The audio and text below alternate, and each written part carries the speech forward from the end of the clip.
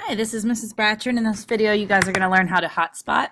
First thing that you want to do is insert your image. Either it's going to be a map or a baseball field, a blueprint, whatever it is. Make sure all images always have alt text.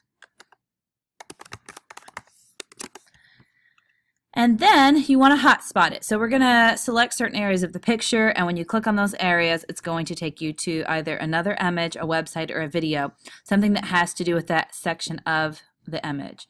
Down here at the bottom, you'll see the word map, and these are your different hotspot buttons.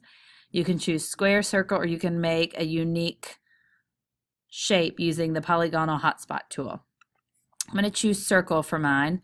Once you draw the circle or square, if it's not in the right place, you can simply go down here and grab the move tool, and you can adjust it or move it where you need.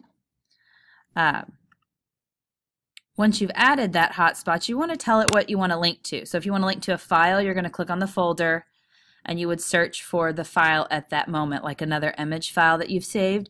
If you want to link it to a website, you're going to paste that link in.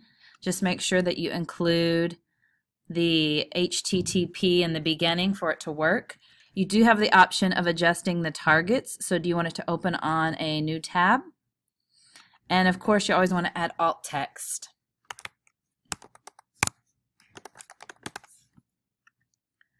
We'll go ahead and save this and then preview it to see if it works. So here's the preview of my blueprint, and when I hover over the Iron Man mask, you'll notice that my cursor turns into a hand.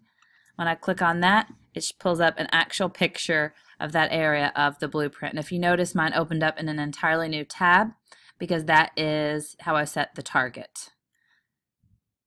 And that is how you hotspot.